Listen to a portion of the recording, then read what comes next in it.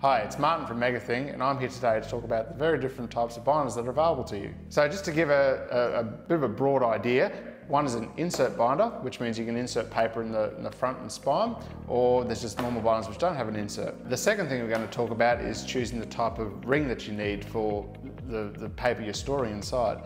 Now, the way that people usually measure this binders is by the spine, which is actually incorrect. What you really need to measure is the flat edge of the ring. That would be 32 mil, but I think you'd find the spine would be about 50 mil.